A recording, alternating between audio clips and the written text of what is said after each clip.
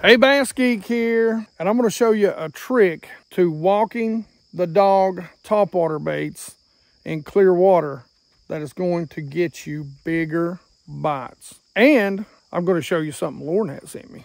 So Lornette sent me a box of goodies, and I want to share them with you all. And I want to start with some square A's. Now, the square A's are probably more my buddy and shout out tackle junkie. I just don't do a lot of square bill fishing where I'm from.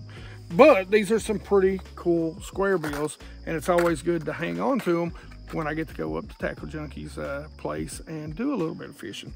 So, or when I go down to my buddy Joey's and get to do a little bit of fishing, because man, that's a square bill country down there. Anyway, so all that being said, let me show you these. These are in some new colors. This is Alabama herring, baby bass orange belly, good old fire tiger, oxbow brim, foxy shad, green pearl shad.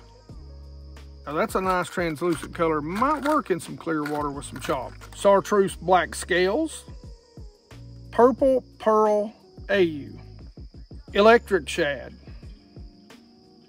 apple red crawdad, foxy mama, mad crawl. Now this is something I am super jacked about, and this is Great Lakes Finesse. Check these out, guys. This is their 4-inch drop worm, and this is in frosted shad. This is clear shad. This is smoke clear purple flake. Next up, we've got the flat cat. Now, one thing I love about these Great Lakes Finesse is they're all matte finish. And in clear water that I fish, man, that is such a key. This is frosted shad in the flat cat. Clear shad, iridescent, and smoke clear purple flake. You guys know I'm gonna love these come winter. Right now when they're out there chasing those tiny shad, I'm telling you, these baits right here are going to be money. I cannot wait to put them on ahead and go catch some big bass. This is the 2.75 drop minnow. Smoke clear purple flake. This is pro grape. Spicy melon. And last but not least, crush shad. It's that time. It is time for a new bait school bag. Check it out, the bait school bag, it always comes with some really nice waterproof bag that you can carry your gear in when you're fishing from the bank or, you know, wherever. Some cool stuff. My buddy Mike behind the camera, he is jacked up about this little Rebel frog. Kind of like a little whopper plopper called the Rebel buzzing frog. As always, man, you gotta have one of the Finesse spinnerbaits 1/4. This is the War Eagle. It's that time for a popper. This is a hula popper. Topwater time of year, a great clear water bait, tiny torpedo. One of my favorite baits in the world, a swing head jig. This is the hard head from Jean LaRue. As always, guys, Yum makes some incredible Hellgrammites. This is natural. We've got a couple of different baits we can put on that hard head. Right here is the Jean LaRue Hammer Crawl Minnesota Flash. Next up is, of course, the good old Biffle Bug Jr. You can't go wrong with that. Biffle Bug Jr. 3.5 inch and dark watermelon candy. Now, guys, you get a bunch of other stuff. You get some stickers. You get, you know, a discount on your next purchase. But here is what we're going to be talking about today, and that is how to walk the dog. I'm going to show you how to do it with a bait caster, how to hold your rod and reel. Me and Mike actually kind of went through this just this morning because I want Mike to catch some bass on topwater. It's fun. I mean, it's probably the best bite in the world. So let me show you what I was showing him earlier today and a few tips that will help you catch bigger bass.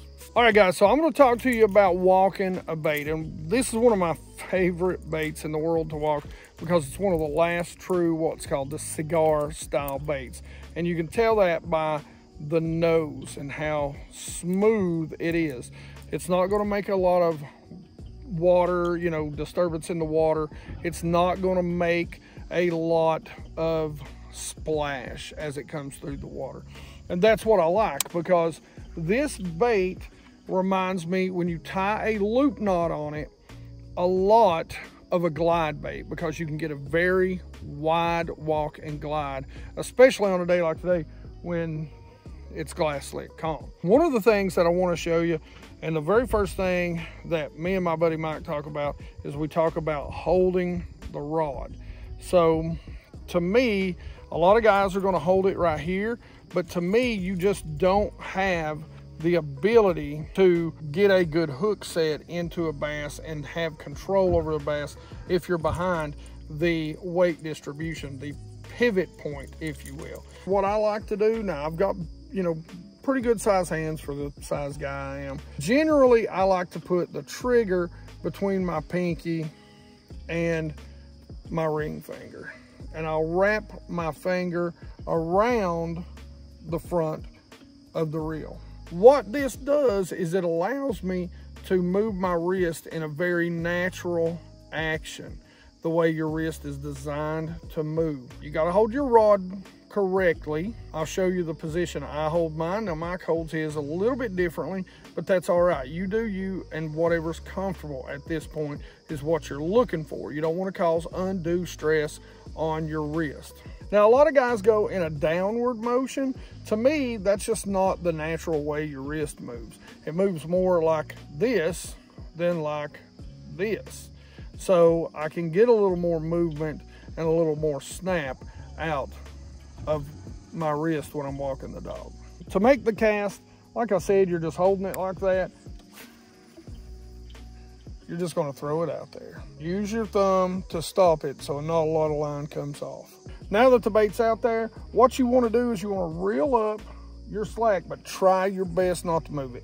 Every once in a while you're going to move it a little, but try your best not to move the bait. Then you're just going to start snapping your wrist. So when you snap your wrist down, you want to feel that bait, and then you want to point the rod tip back to it, while at the same time reeling your slack up. So the key is to make sure you snap it on slack. You're not pulling the bait, you're snapping that slack. You should not feel the bait until you hit it. You feel like you're hitting the bait. Whack! That'll get it to move to one side, and then once you point back, you're giving it that slack back. That'll get it to move to the other side. Here's a big secret. Everybody and their mama wants to come out here and throw a walking bait at 100 miles an hour. Don't do it. Especially not with this. This shines in conditions that you see just like it is right behind me. Sunny, calm, slick conditions, right? This is where you want this bait. And it shines over deep water. You've seen me catch a ton of bass doing this right here. Two tricks, two simple retrieves, is if you're throwing it up shallow, as soon as it hits the water, move it quickly. Then stop and start working it slowly as it comes out over deep water. Big bass are not going, like truly big bass, are not going to run this bait down a lot of times unless they're active. So what I like to try to do is get those non-active big bass to bite. And 90% of the time, combined with the loop knot and the right bait, my Heddon OneKnocker, it is literally a slow, methodical cadence, even a stop and go, with a slight pause at the top of every apex. They just can't stand it. They have to come up and see it, and you're moving it just long enough so that they're going to hit it. And when you pause it for that 2 to 3 seconds and they're looking at it and then it moves, it's done. It's done. Now that's for largemouth. You got smallmouth and spots, just work the crap out of it. Stop and go as fast as you can go. They'll eat the piss out of it. All right, guys, so that's it. I hope that helps you walk the dog. I hope it also helps you keep from getting carpal tunnel from walking the dog, because if you're doing it like a lot of guys with a shorter rod and it's straight down, your wrist just is not designed to move like that, guys. It's just better to move it from this direction, right? Because it's natural. As always, questions and comments in the comment section below. You guys know I love to talk about bass fishing with you. I love catching big bass on a topwater. You guys have seen it for years. Like it if you like it. Don't forget to subscribe. Make sure you guys ring that bell. 100% Water Squad, you guys know I love you. And as always, you geeks rock.